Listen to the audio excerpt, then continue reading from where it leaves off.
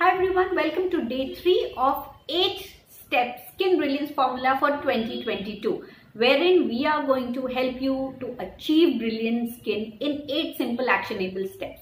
Yesterday was day 2 and we spoke about basic 4 foundation products. That's a cleanser, moisturizer, sunscreen and the night cream, and I hope you guys are working on it. Today we work one notch up above it towards your skin brilliance. So today we are going to talk about A, B and C of skincare. That's vitamin A, vitamin B and vitamin C. It's very important to work on these ABCs and getting them right if you want a great skin. These ABCs are active ingredients. These are the actives of your skin which will be working on the skin cells and more of result oriented and issue oriented, like your problem oriented. So we are going to integrate these vitamin A, B, C in your foundation products. So got it? So at the base we have 4 products and after that one notch up will be 3 actives. So let's talk about vitamin A. Vitamin A is an active concentrate. If you've got pigmentation, then you will be working with tretinoin. If you have acne, then the doctor will be prescribing you retinoic acid. And if you want more for lines and wrinkles, we'll be prescribing you retinol. It's a power-packed anti-aging, power-packed skin stimulator. We always want our skin to be nice and tight and brilliant, right? For that, the skin needs to be continuously stimulated and vitamin A is needed for that.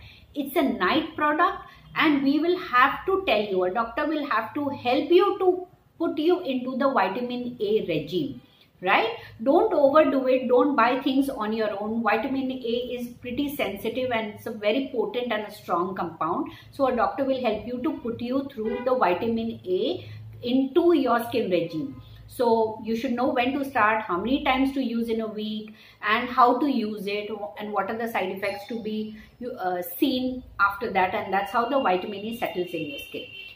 Second is vitamin B. B is niacinamide. Niacinamide has been spoken about like a hero ingredient in last 2 years now. It's like a balancing agent. We don't want always a stimulation. So retinol can be balanced with niacinamide. That's vitamin B. It's a calming agent, soothing agent, and we want the skin to be balanced also so that it's more stronger. It doesn't react too much, and any inflammatory condition like acne, rosacea, psoriasis, any condition which is giving redness and it has an inflammatory component, the vitamin B will help to soothe it down. That's why it's a balancing agent, and you can use niacinamide in combination with antibiotics. It can be used with moisturizers, it can be used with night creams, etc. So which combination should be given to you, your doctor will be able to help you with.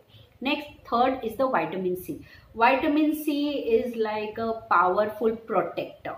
It's going to protect your skin from external environments, from the damage of sun to your skin cells. It's going to, increase the value of your skin cells. It's going to make your skin cells more lighter. So it's a good lighting agent, powerful antioxidant, and that's why we need vitamin C. Vitamin C can be a morning or a night product as well, but most of the times we set it up in the morning. So get your ABCs right. Vitamin A at night only. Niacinamide can be used at night as well, and vitamin C will be in the morning post your cleanser. So your cleanser, vitamin C serum, moisturizer and sunscreen. This is how we put it up in the morning, and at night will be your cleanser, then your retinol serum maybe twice or thrice a week depending upon which vitamin A we want to start with, and then you can put a moisturizer or niacinamide if you need to.